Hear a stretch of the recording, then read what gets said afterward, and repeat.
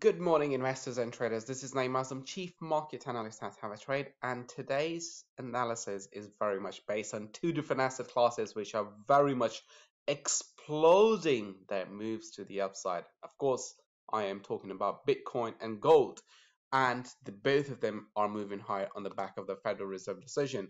Bit of a disclaimer and housekeeping: anything which will be discussed cannot be perceived as an advice. If you are seeking for one, please do consider consulting with your own financial advisors. Now, as always, I'm going to bring out the MT4 platform and we will begin the conversation. Shall we say that we will start with gold? Yes, let's start with the conversation with gold.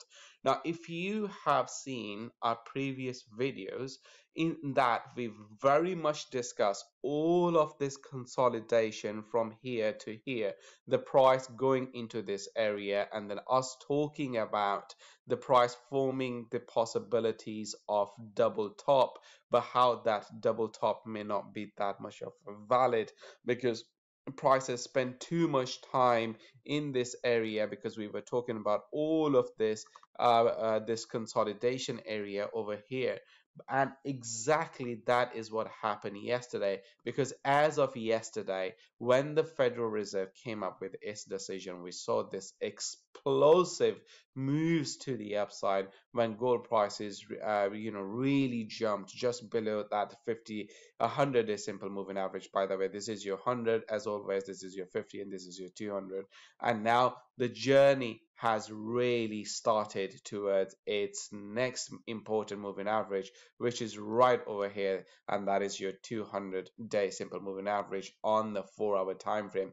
Of course, we are still a bit away from achieving that our resistance zone, because our resistance zone is still quite far. It is still between 1801 to 1827, and if you like, I can slightly narrow that resistance zone, so we can just consider this particular area right over there. The consolidation area in here could be considered very much as a resistance zone right over here, as you can see on the chart. But overall, what we are seeing now is some sort of an evidence coming into the market, which is telling us that, okay, the prices, they have started their journey, and now we can draw our trend line by joining the lows of this one and the low of that one. So we can draw that. Of course, I can make it a little bit more accurate by just bringing all the lows right over here, and as long as the price stays above them, we are still okay for the prices to continue their journey to the upside. But the most important thing, as always, is the 100-day simple moving average, and then after that is the crossover of the 50-day simple moving average above the 100-day simple moving average, which will further confirm that yes, this bull momentum is really going to shape up, and the prices without any issue will take this particular resistance zone, and price will continue its journey to the upside. So we will continue to monitor this particular move as it goes, but we also need to have a look at Bitcoin price, because obviously we saw this massive moves in Bitcoin prices as well yesterday, and now is the time for us to discuss them. Now, first of all, what I kind of wanted to bring your attention to is that what we really need is the RSI, which is your relative strength index, has been trading below this downward trend line.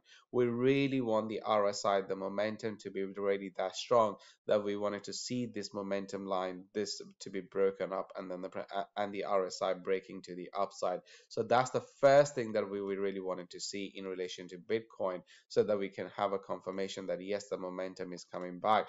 The second thing, that if you have seen our previous videos again, that we have been talking about how the price is really struggling right around this particular price level, so that trying to break above the 50-day simple moving average. And then we also talked about the fact that the price really sort of needs to stay above the 100-day simple moving average, which we have now, because the price is the price has stayed above that particular price level. And also something else that we've also discussed in our previous videos, in our recent videos, was this support zone, which was right over here. So let me draw that support zone once again. So we talked about this particular support zone in our recent video, and the price has actually jumped from this particular support zone which we've mentioned in our previous video, because what we did was we encompassed very much where the 100-day simple moving average was trading in, and then we were looking at that. Look, this is the area where the prices are really likely to move to the upside, and then the next one was very much right below that, where the 200-day simple moving average is trading. Now the focus remains at the all-time high, which is, your 62,000 price level, more or less, pretty much so. And if the price continues to stay above this 50-day simple moving average, then I have no doubt that we are going to take out this particular resistance zone. Again, I'm looking everything on an intraday time frame, which is your 4-hour time frame.